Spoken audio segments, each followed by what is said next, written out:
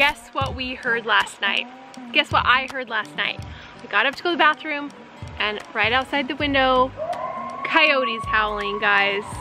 It's coyote season.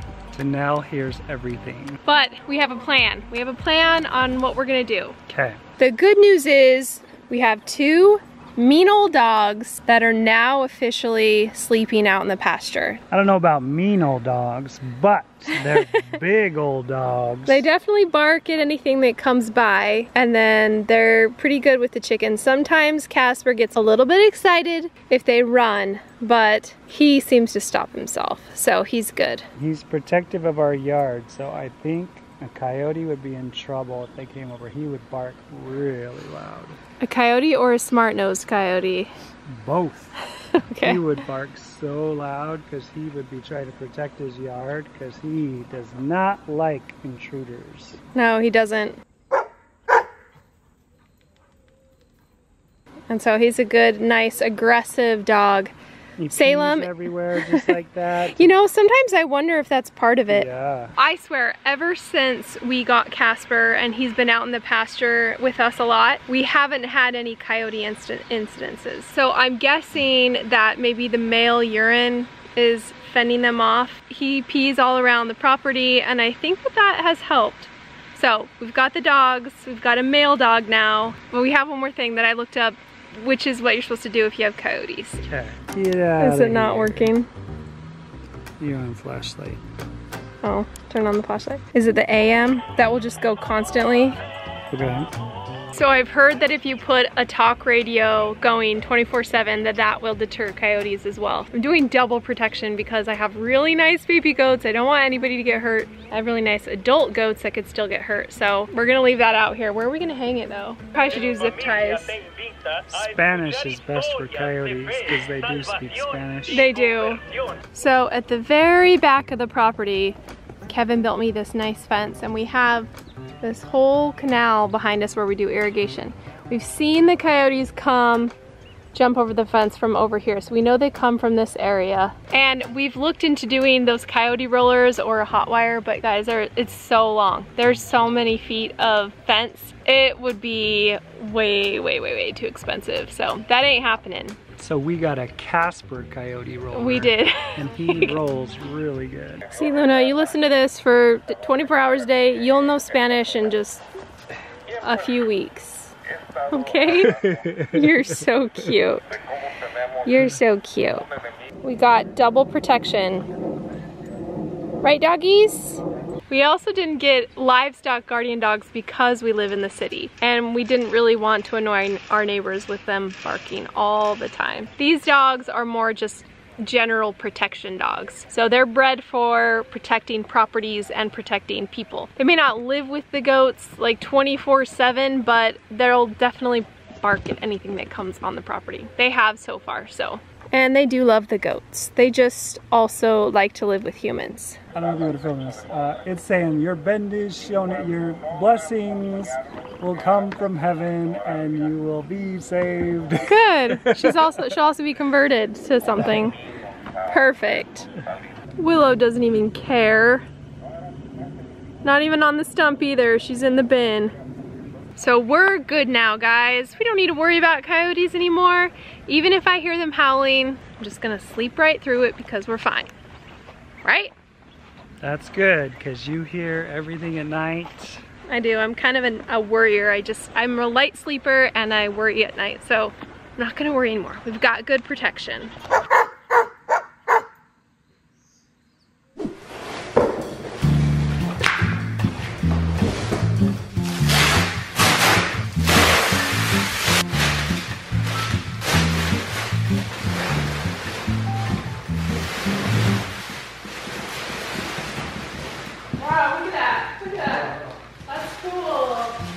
Kevin always says I'm like the fairy tale, the princess and the pea, because I'm really picky about my mattresses. I'm sorry, I just haven't had very good experiences with those memory foam ship to you mattresses. They're way too hard, way too hot, especially in the summer. They take forever to expand, and I'm sorry, they just have a weird smell.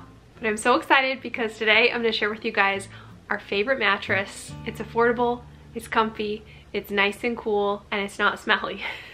Brooklyn Bedding is a local factory here in Arizona that ships all over the US. They've been in business for over 25 years and they know mattresses. The best part about them is because they own their own factory, they can get premium materials for a way lower cost, cutting out the middleman and you getting the best mattress possible. Each mattress is custom made depending on what you like, and they offer lots of different firmness options and heights, even non-traditional sizes, so that you can find the right mattress for you. Okay, here are my requirements. I need a king. I need lots of space to spread out when I'm sleeping. I also need a pillow top so it's nice and comfy. It can't be a memory foam pillow top, and I need it to feel comfy enough that it's hugging me when I sleep, but that I'm not sinking into it or, you know, rolling towards the middle. I'm a back sleeper, Kevin's a stomach sleeper, so we needed something that, you know, would work for both of us. So we went with their most popular Aurora Luxe cooling mattress in a king with medium firmness. It has a combination of an 8-inch coil design with a 0.75-inch high-density foam base, which adds durability without the heat. And we also added the cloud pillow top. They have this technology called Glaciotex cooling, so it removes all of the excess heat from your sleeping surface, leaving you cool and comfortable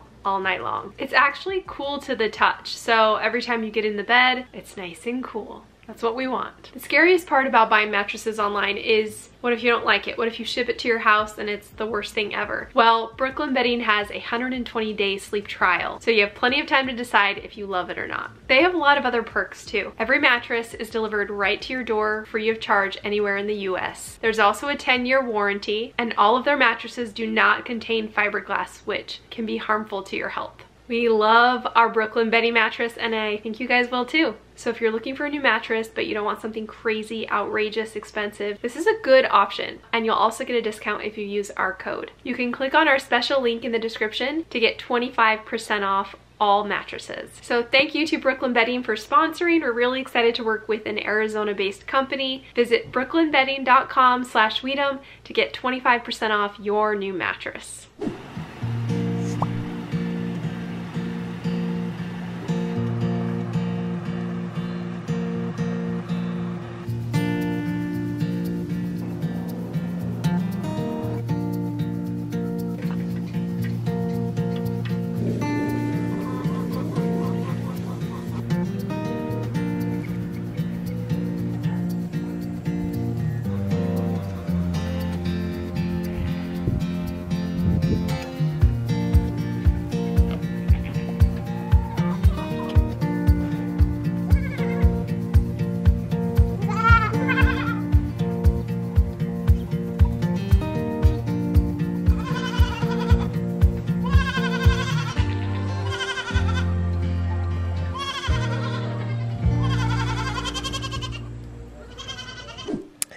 I was overconfident, guys. We'd been catching the rats that have been eating our feed. We stored our feed in a shed, locked it up. So far, that's good. But little does DaNelle know when she's starting her spring cleaning that she's about to find the biggest rat's nest ever. So I'm starting a series where I'm gonna start cleaning little bits of the farm, just getting things organized and ready for the hot season when we don't want to be outside working on chores like this. And this little porch area always gets cluttered, but I was able to get it nice and organized. Everything was going good, no problems. And then I moved to the deck. Now this is mainly where we store all of our pond toys and supplies. So doggies were helping me just kind of get this organized, getting all the things thrown away. And here's where I start to pull down the pillows. Everything's good. Those are the pillows that Casper and Salem have chewed up. These are old towels that were left out that need to be rewashed or maybe tossed out. But then, guys, I opened the cabinet and look what was in here. Now, I didn't realize this right away, so here I am just starting to clean it out. Right, look, guys, look at that rat. Look at its face, it's huge. I had no idea. I'm just cleaning it out. I'm gonna take everything out and reorganize it. And then it was right here where I saw a bunch of them scurry. And I was like, there's no way. So I get Kevin to come out and help me. And guys, look. Come on. Okay, sorry, we're kind of in the way of the camera. Look when he moves this, watch. There was like, Come on, dogs, come. Come. Come on.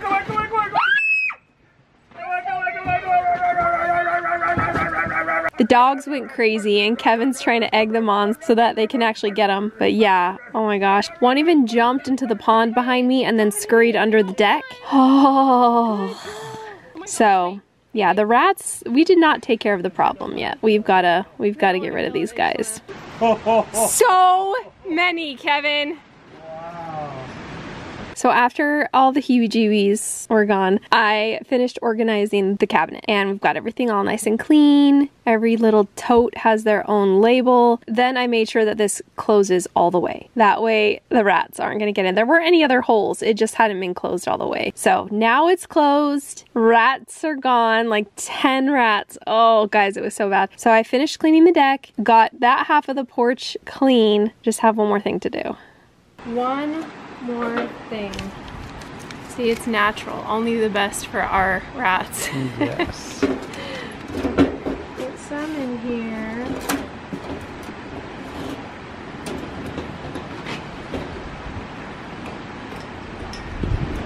I cannot believe you.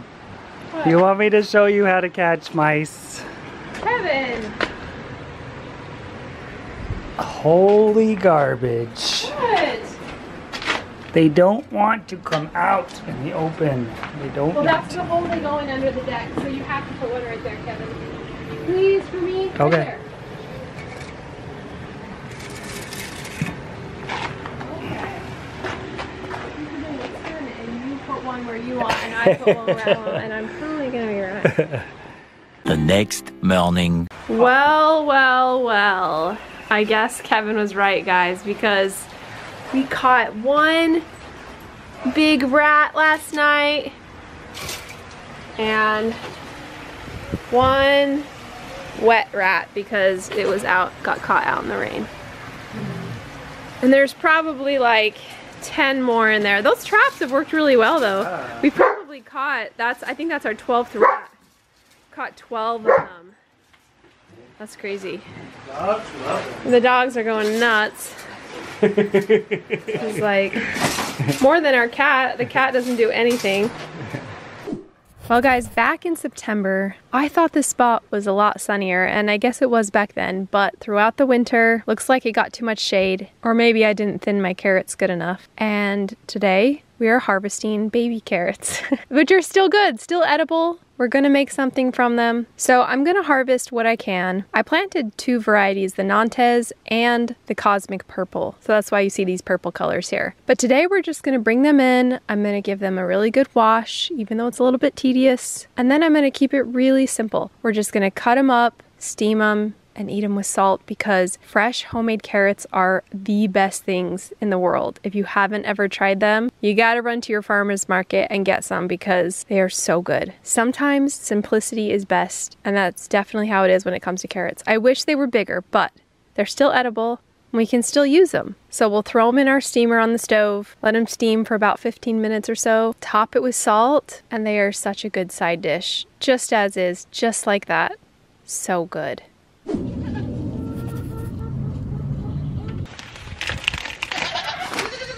Winona is just, she's so nice to serenade us, you know.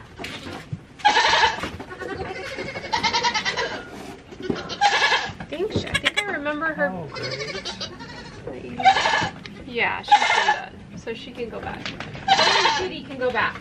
Welcome to Tattoo Day. Now, I've already done a bunch of them as they've gone to their new home, so we really just have 3 left. The 3 that we're retaining this year, and the 4th one was already DNA'd. No. The 4th one was already tattooed by her previous owner, by the breeder. So we just have 3, and I'm gonna show you how we do it. It's really fun. But we tattoo them because it's required when they are registered. Even if you do a microchip, which is kind of the new thing that people have been doing, they still have to have a tattoo. They would have that and a microchip. But I haven't got to that yet. I haven't decided if I want to start microchipping, so I'm doing my tattoos. So I've got our herd name tattoo on this one. We're gonna do all of the right ears, get those out of the way. All right, if you want to pick them up, then I can clean off each of their right ears first. All right, clean ears first. She is a nibbler. She is. She likes to nibble. And she doesn't like With their ears clean. Just clean both ears.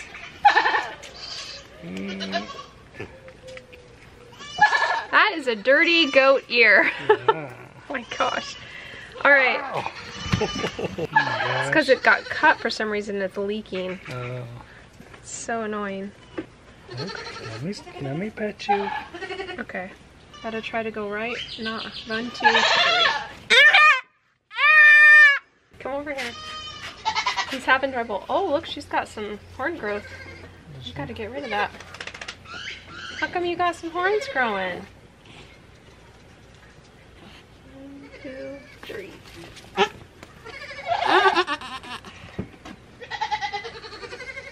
Messy. You're doing good.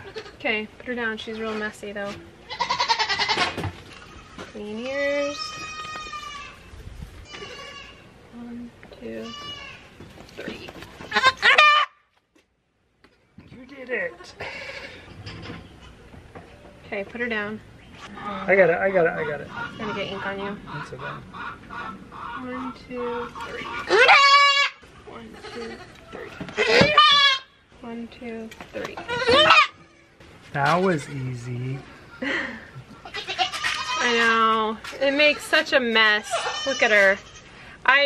Normally I cover it with little band-aids, but we didn't do that today, so this is what she's gonna look like for about a week. Oh my gosh. Alright guys, thanks for joining us in today's video. We've got coyotes and rats and all sorts of things that we're trying to keep off the farm. And still got some baby goats to raise up and train. We've got showing coming up, and then I gotta start my cheese making for the year. So it's gonna be a busy month full of fun things.